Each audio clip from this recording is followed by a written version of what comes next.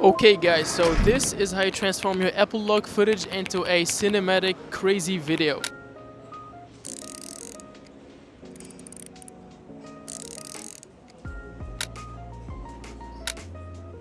Okay, so to be able to color grade the Apple log footage is actually quite easy. I color grade everything on DaVinci Resolve using Dehancer, which is a very powerful film emulation plugin for DaVinci. First thing is that you transform your Apple log footage to whatever camera you want. It's able with Dehancer effect.